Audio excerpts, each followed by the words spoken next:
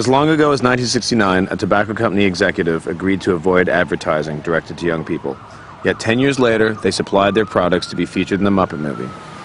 Let's see who this guy really appeals to, shall we? Can I ask you a quick question? Do you find me cute? Entertaining? Quick question, super fast. Would you watch a Hollywood movie if I was in it? How about this? Do you find me cute? Gotta leave the car. This is public property.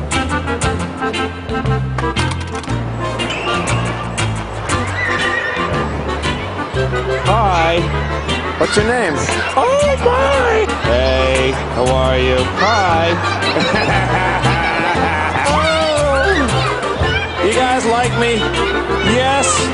Yay. Well, it looks like this kind of thing appeals to kids more than adults. So